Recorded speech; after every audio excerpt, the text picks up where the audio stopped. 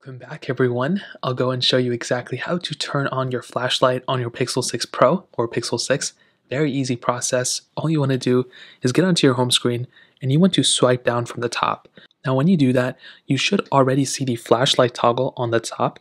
If you don't see it, all you have to do is swipe down once more and you should probably be able to see your specific flashlight toggle right there. If you still don't see it, you can click on the pencil here, find the flashlight toggle within here, and then basically drag it up to the top portion, and then you should be good to go.